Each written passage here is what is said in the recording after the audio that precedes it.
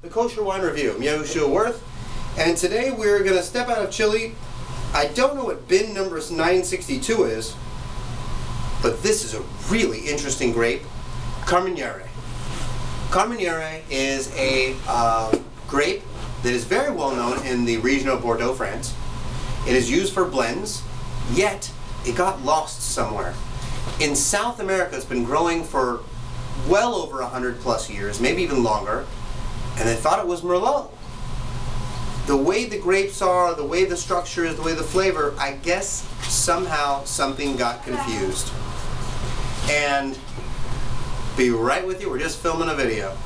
Oh. And this particular grape, they've identified, they did a DNA, I think, analysis of it, and it is definitely Carmenere. I don't know how they messed it up as Merlot, but I've never tasted it side by side with the Merlots that grow in South America. This is from Chile. Chile is a strip of land that is basically like a popsicle growing across it would be the western coast of South America.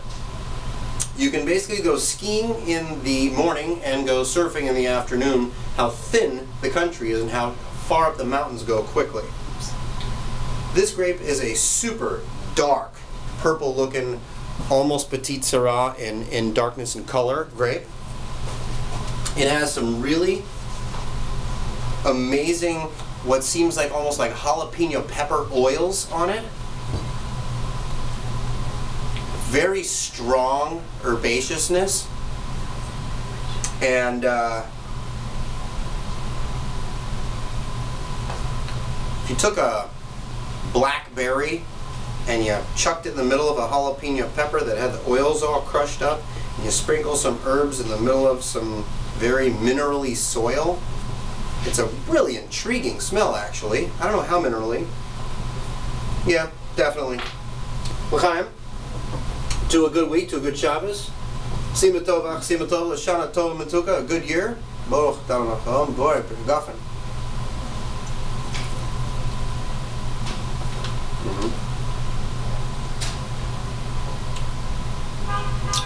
So cool. When people think spicy wines, they think Syrah, a little white pepper on the back, a little black pepper. This is not that at all. It's got its own thing going on. It's very, really, the flavor of jalapenos, the flavor of herbs, and it's actually got a medium-y rich body to it as well. Now, ready? $10. Terra Vega Carmenere, 2012. I'm Yehoshua Werth, live at the Grapevine. This is the Kosher Wine Review.